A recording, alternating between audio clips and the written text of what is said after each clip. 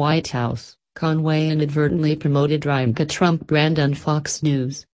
The White House has determined that Kellyanne Conway acted inadvertently and without nefarious motive or intent when she promoted Ivanka Trump's fashion line in an interview with Fox News last month, according to a White House letter to the Office of Government Ethics obtained by ABC News. In the February 28 letter to OJ Director Walter Shaub, White House Deputy Counsel Stefan Passantino said he met with Conway about the incident and briefed her on federal employee ethics laws. "We concluded that Ms. Conway acted inadvertently and is highly unlikely to do so again," he wrote.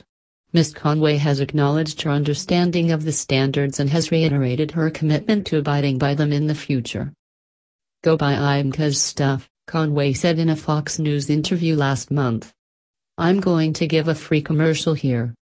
Go buy it today, everybody." After the incident last month, the OJ sent a letter to the White House calling for an investigation and review of Conway's actions, which Shaub described as a clear violation of the prohibition against misuse of position, and recommended disciplinary action. Representative Elijah Cummings, Democrat Maryland, the top Democrat on the House Oversight Committee, said the lack of a disciplinary action is a very bad sign.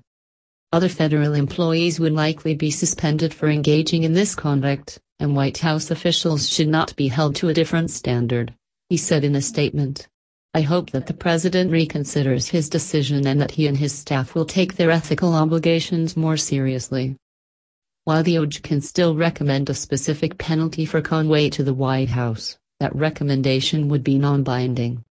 Conway said last month that the president still supported her after the episode,